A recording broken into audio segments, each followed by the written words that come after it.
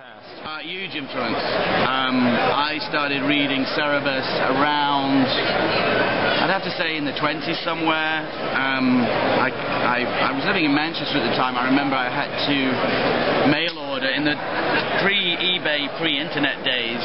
There was a mail order service in England called Conquistador, and I spent an awful lot of money from my first salary job in Manchester mail ordering back issues of Cerebus, and Swords of Cerebus at the time was coming out. I think I started reading Cerebus with Swords of Cerebus.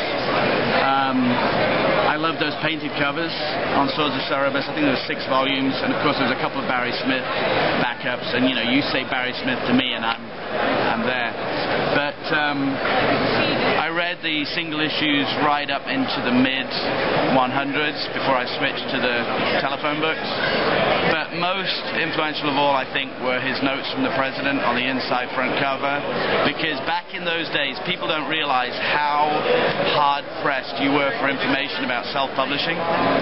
So Dave's notes from the president were an insight into the life of somebody self-publishing. That was always my goal, to, as they say, fully own what I fully created. It took me a long time to get to the point where I could do that.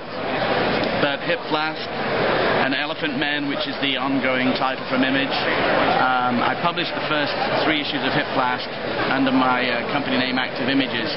Direct consequence of not only Dave's notes from the president, but the Creator Summit, the 12 Creators' Rights. I never wanted to work for a company and sell my soul.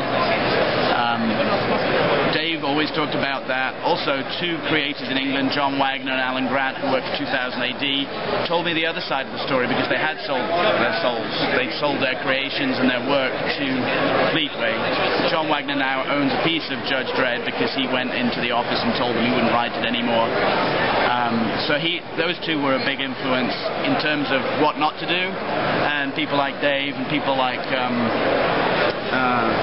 Terry Moore and the Pinnies at the time. There were very few self-publishers, creator owners. Scott McCloud, Steve Bissett was one of those guys that sort of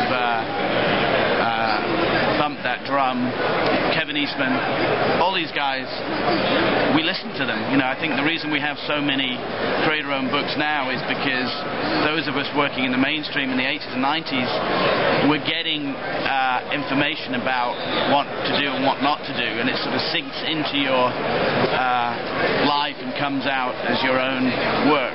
So Elephant Men is definitely, it's funny because recently somebody was interviewing me and I realized that in many ways Elephant Men is like a cross between Cerebus, Love and Rockets and Planet of the Apes, which were my favorite books. Fantastic. And any plans on working with Dave in the future, perhaps doing? I would love him to do a cover of Elephant Men, and he was very, very kind to me on his blog in 2007. He reviewed, I think, the first 10 or 11 issues of Elephant Men, and I have to say, very insightful reviews. It's kind of scary when somebody looks under the lid and actually knows what's going on, but again, I think when you worked as a self-publisher, when you created your own characters, you do have that sort of insight to other people's work. So he was very kind and generous, and I would love to have a Dave Sim Elephant Men cover. So, Starkings, thank you very much for your time. You're very welcome. Appreciate it. Thank you. Thanks.